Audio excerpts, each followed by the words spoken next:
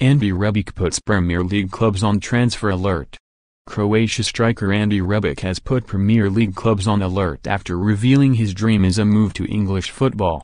Manchester United were strongly linked with the player in the summer, with former manager Jose Mourinho a keen admirer. Arsenal and Tottenham have also shown interest in the Eintracht Frankfurt forward, who has been valued in the region of £35 million. "I can't deny many clubs, some from England, expressed an interest," Rebic said. "The Premier League is attractive and it would suit my style. I'd like to experience it." The 25-year-old has contributed 7 goals and 3 assists in 19 appearances so far this season.